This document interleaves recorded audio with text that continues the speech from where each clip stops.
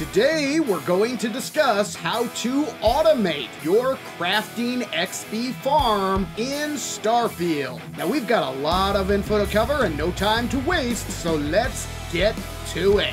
Ladies and gentlemen, by far the fastest way to level your character in Starfield is by utilizing a crafting XP farm. However, this method requires a lot of fast clicking. You will be repeatedly smashing the E button on your keyboard and hitting that left click on your mouse. Needless to say, this is hard on the old digits, and to be honest, it can be rather annoying. So today, I will show you how to automate this process and set things up to spam craft with the press of a single button. We will achieve this goal with the use of a simple macro. Now, to start, we need to download and install a program to create and run said macro. I will be using the program AutoHotkey, which is completely free and relatively user-friendly. So head to autohotkey.com, download and install the program. Once AutoHotkey is installed, run the program and click New Script, which will bring up this menu right here. Be sure to title your new macro, and also take note of where your new script will be saved. We will need to access this later. Next, click Edit. This will bring up a blank notepad document where we will write our script. Next, simply type the code you see on the screen exactly as written. Now, your macro variables will need to be adjusted depending on your PC specs. As you can see, I'm showing 3 different macros with different variables. On the left, we have the code for a low-end PC. So you'll want to use this macro if your PC is a potato. In the middle, we have our mid-tier option.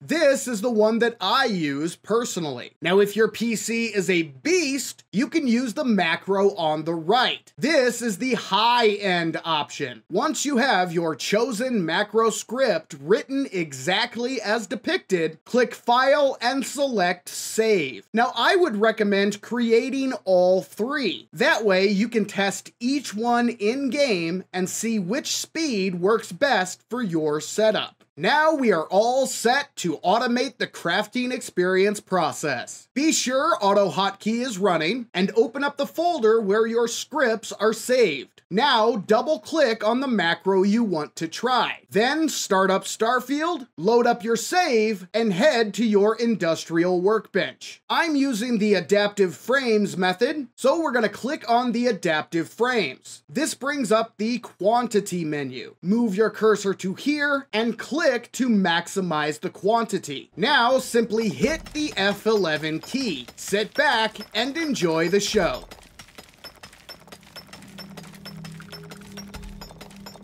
The macro will do all the work for you, saving you from having to spam that E button and left click on your mouse. Once you run out of resources, press F11 to stop the macro, travel to Venus, sleep to pass some time, head back to your outpost, and get back to crafting. Now, you may run into a couple of issues while utilizing this method. First, there is a known bug with crafting stations at outposts. When you travel back to your outpost, you may receive this message when you attempt to use your industrial workbench. It says you cannot use this. It is obstructed. There is a simple fix to this bug. All you have to do is drop down a quick save and immediately load that save. This should allow you to access and utilize your industrial workbench. The second issue you may run into has to do with the macro itself. Occasionally,